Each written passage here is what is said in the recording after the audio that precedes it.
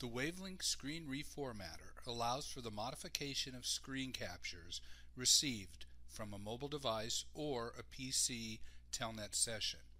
This utility is built into the Wavelink TE client at no additional cost. It is recommended to use the Windows PC version of the Screen Reformatter to rename, reorder, and delete screens from a saved screen capture file. To access the Screen Reformatter from the Windows PC TE client, click on the Term menu, highlight Configure, and then click on Screen Reformatter. If this is the first time using the Reformatter, you will be asked to add a screen capture file or a .wltsc file. Please understand you can browse for a screen capture from this dialog, but we will show you the normal way to import screen captures.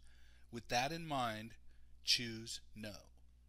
When the Screen Reformatter contains screens, the easiest way to add a screen capture is to go to the File menu and click on Import Screen Capture.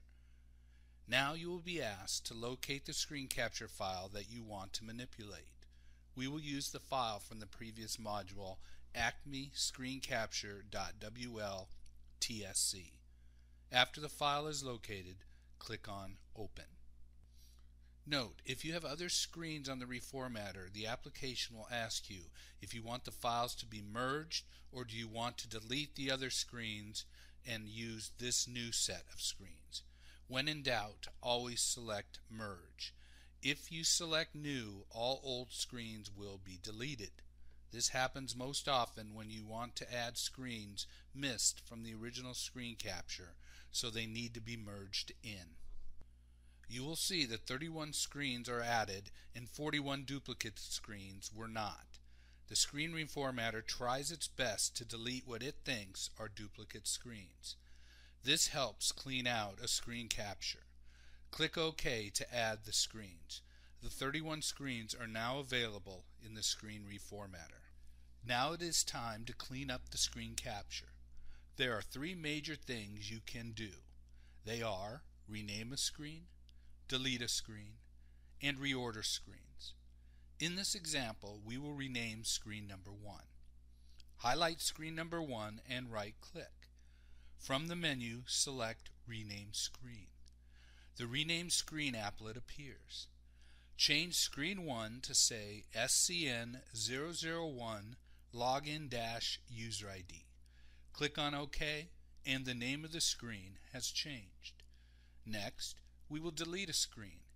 If it was decided that screen number 2 was not needed, all we would do is highlight screen number 2 and right-click. From the menu, select Delete Screen.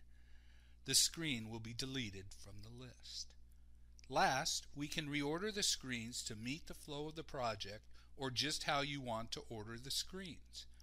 Use drag and drop and move screen 28 to just below screen 7. Do this as many times as needed to get the screens in the order desired. Once you have the screens renamed, deleted, and reordered, you are now ready to export the cleaned up screen capture file to use with the Wavelink Velocity client. From the Tools menu, click on Export Screen Capture. Enter the file name for the configured screen capture. I do not recommend overwriting the original capture in case it is needed later. Enter the new file name. In this example, it is cleanacmescreens.wltsc. After entering the name, click on Save.